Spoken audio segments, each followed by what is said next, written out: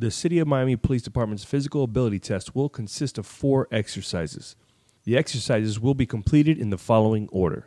Push-ups, maximum effort for 1 minute. Sit-ups, maximum effort for 1 minute. 1.5-mile run, 6 laps around a running track in the allotted time. Each lap will be 400 meters in length for a total of 2,400 meters. 300-meter run, measured in seconds. The physical abilities test will be scored on a point system. The minimum passing score is 120 points. If you perform better in one exercise than another, then that can help offset your overall score. See chart provided for more information.